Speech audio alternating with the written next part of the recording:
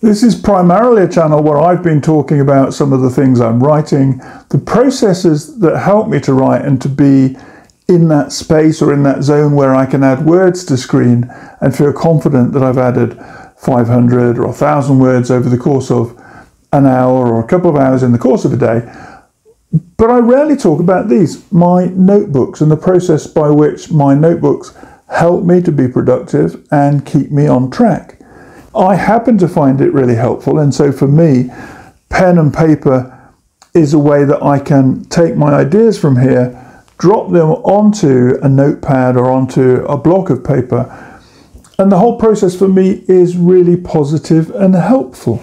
Keeping a notebook doesn't have to be remotely complicated, and I think the simpler you can make it, the better. There are 4 things that I look at when I'm making my notes or when I'm managing my journals on a regular basis. First of all, you've got to decide what's important and then set goals within the roles or the activities that you allocate to yourself. Take regular time to track the progress, to review the results you've achieved, and then to repeat the cycle on a regular basis. Some people like to plan their weeks on a Sunday evening, others will plan the whole month ahead of schedule and then only review at the end of the month that has passed, and others like to look at things on a day-by-day basis.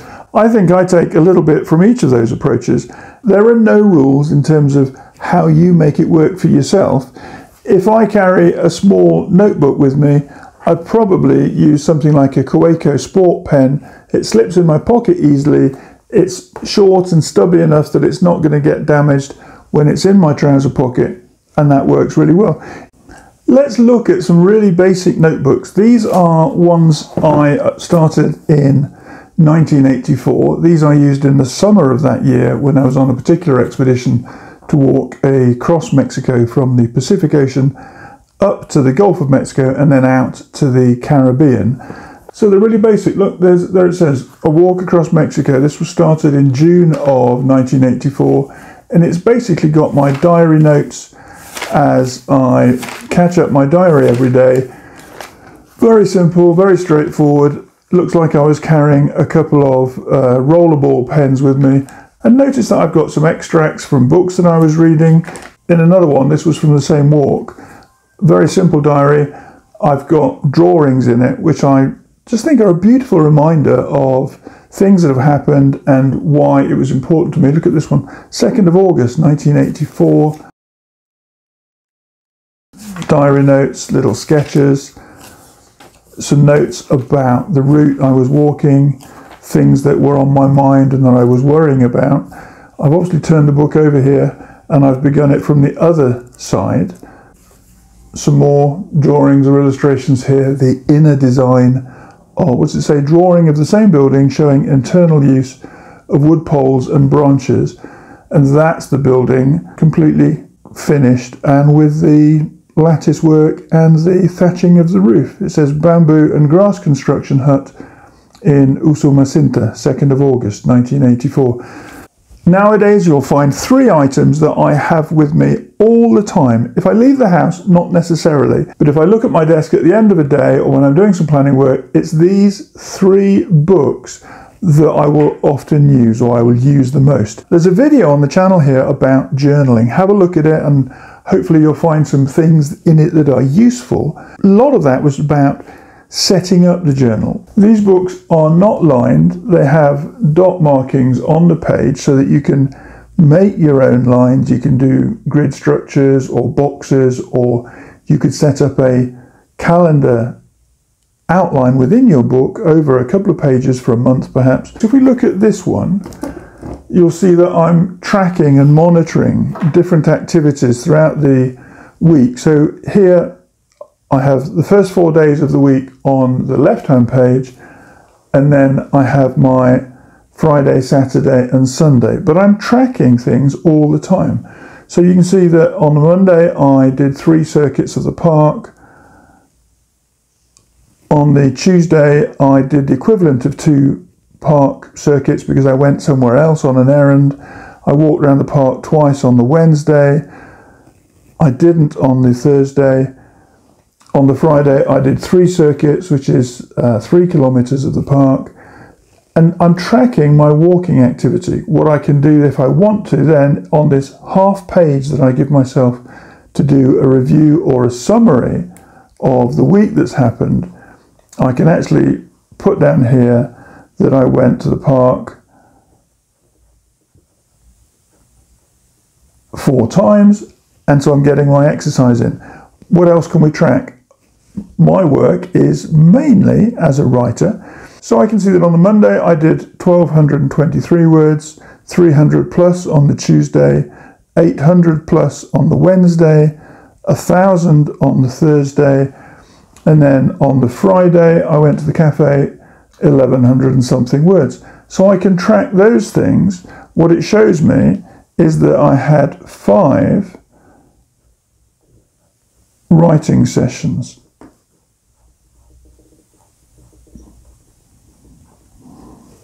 What else can we look at?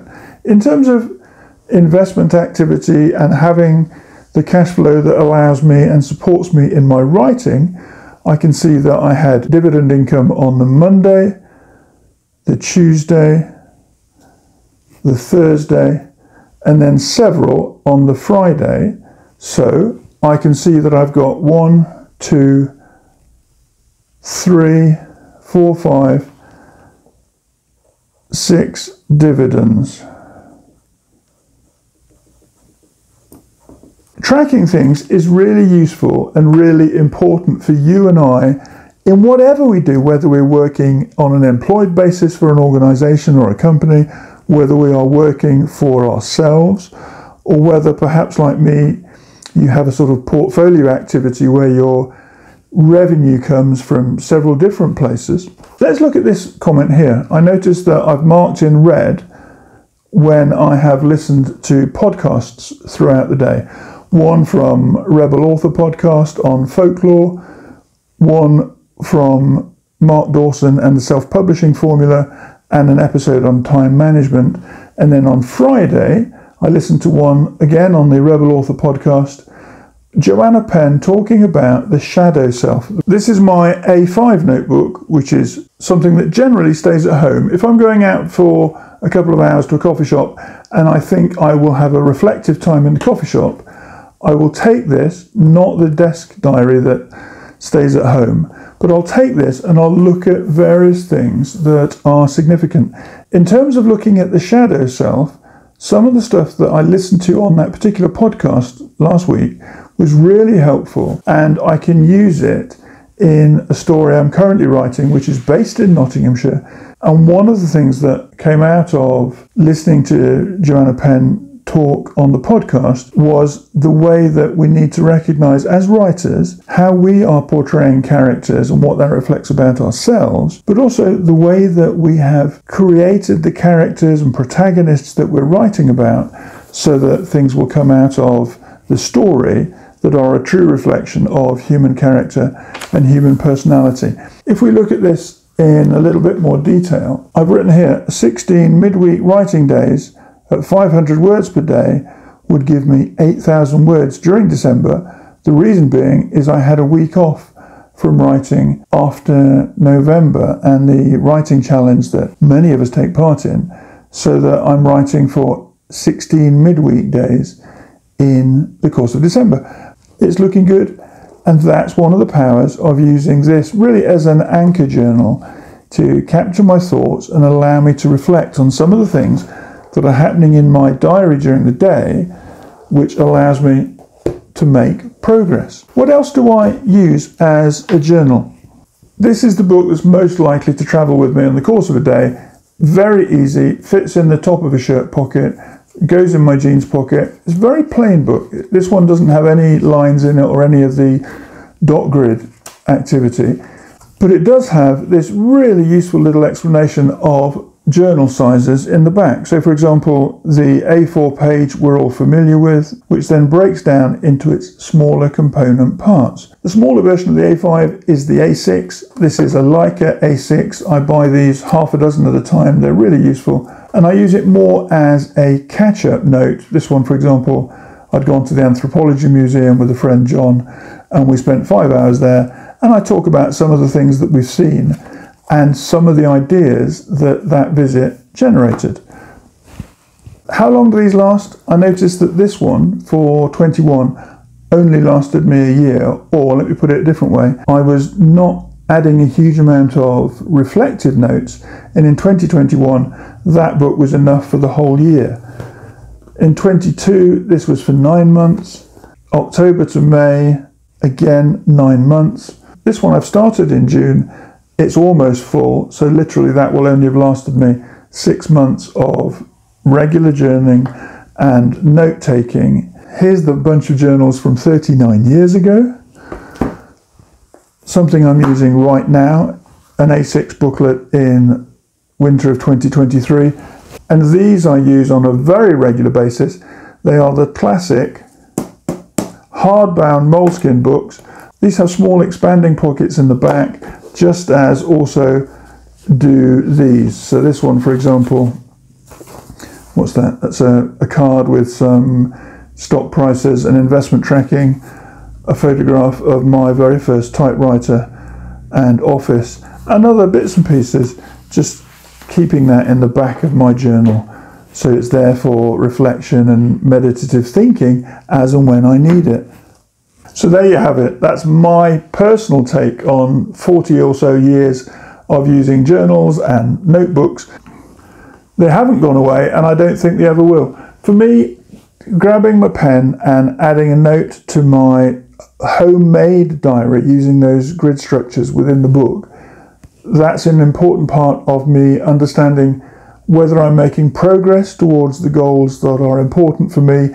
These simple notebooks allow me to capture what is important to me, to track the progress I'm making, and they give me the opportunity to open up a page and reflect on what's happened during the course of the week, whether my daily habits of walking around the park first thing in the morning, adding words to a current manuscript, keeping track of and enjoying the activities that we have as a family, managing our investment activity and portfolio work. All of that can be done with the simplest of tools as a pocket notebook.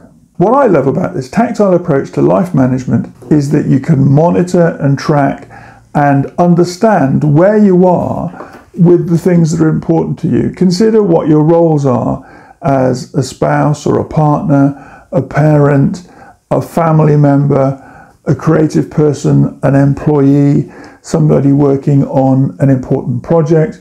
And you can track all of those things in your simple notebook processes, maintaining control without having to submit stuff to the digital platforms. You are in control and you get to do what you want with it. There's no need to complicate any of this. Decide what's important for you and your roles that you have in life. Set goals according to those activities. Use your notebook to track the progress that you make towards the things that are important, and on a regular basis, review how you're getting on.